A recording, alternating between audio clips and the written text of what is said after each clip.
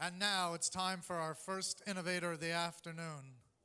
From Innovata, the Manager of Business Development North America, Debbie Edwards Stover, and Business Manager, One World Management Company, Petra Mayer.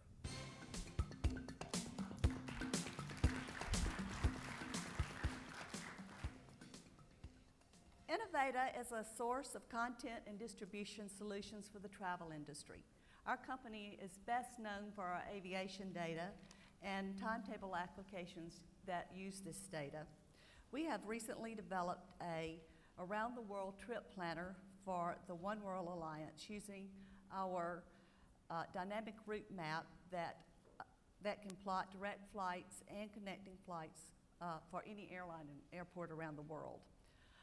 One World is the world's leading global airline alliance. Its 10 members and 20 or so affiliate members include some of the world's biggest and best, and most of you will know these. They're American Airlines, British Airways, Japan Airlines, Qantas, Cathay Pacific, and LAN. Between them, they carry more than 320 million passengers a year and generate revenues in excess of $100 million. Petra Mayer will now demonstrate the Around the World Trip Planner. Thank you, Debbie. Well, the itinerary planner that I'm going to demonstrate was developed for one of our Around the World products, the One World Explorer. And the One World Explorer is probably one of the most popular Around the World products that is in the market. Unlike other Around the World fairs, it's based on the number of continents the customer visits or travels through. So the pricing is based on the country of departure, as well as, of course, the class that they travel in and how many continents they come to. Some of the key benefits are that they can travel on any of our 10-member airlines or their 20 affiliates. They can fly up to 16 segments or use surface segments.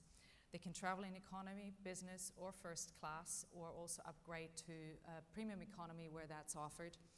And the travel can be anywhere from 10 days to 1 year in length. Now, these products are quite complex in their rules, and the itinerary planner had to accommodate for that and had to take all these rules into account and guide the customer through the planning process. It can be accessed through our website and through the homepage there, and I will show this in form of a video so that I can concentrate on what I'm saying to you. Once you come to the itinerary planner page, it will either load it or you can load it in a larger window, because obviously you're going to look at a map that shows the whole world. You have choices of selecting between multi-city itineraries or the round-the-world itinerary. Once the map loads, you can refocus the geographical area, you can zoom in, zoom out, you can really adjust it kind of to your taste. For building a round-the-world itinerary, it helps to have pretty much the whole world in one glance. So I did zoom out all the way, and I will start building an itinerary in this trip planner so that you can see how easy it is for a customer. You can either just click on the city dots or the city names, and it starts building the itinerary to the right-hand side of the screen. As the itinerary is built, it validates against the One World Explorer rules. You can also use the entry box on the top right to add city names or city codes or airport codes. And once you're pretty much finished, you can click on Finish Itinerary, and it takes you back to your home city. Now, the itinerary planner requires you to add all the flights, because the flights are important for the rule validation. You can always check on the itinerary as you're building it in a review screen and see any messages that would have piled up for you. Adding flights is very simple as well, and it's based on the database that Debbie mentioned.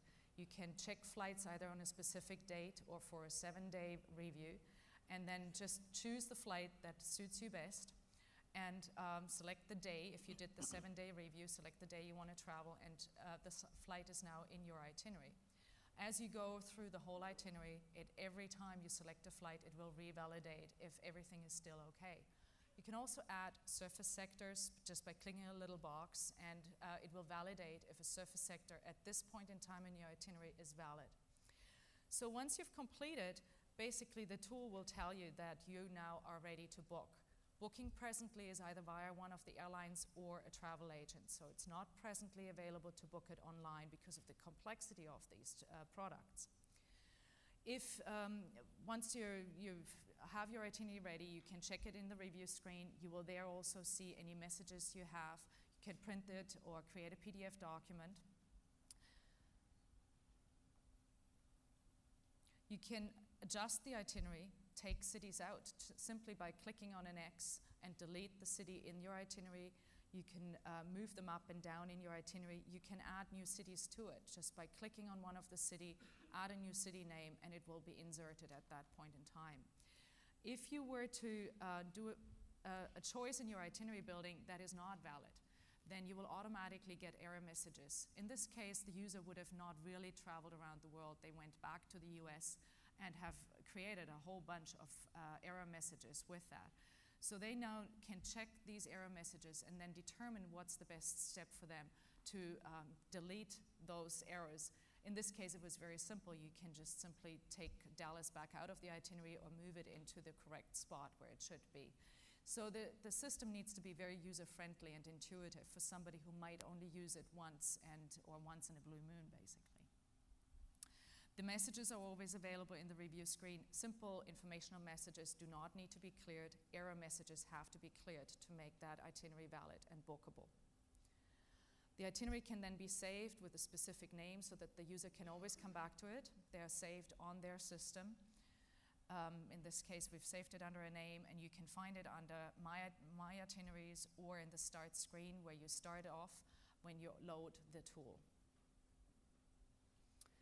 As I earlier mentioned, you can easily adjust the itinerary as well by moving a city up and down. You can either move the flags around, or you can move it, drag the city name, or you can use the little arrows. So it's all very intuitive, and what we've chosen to do in building this tool is that we've tried to make it simple for different users who either want to type more or want to use the mouse more to make it very user-friendly.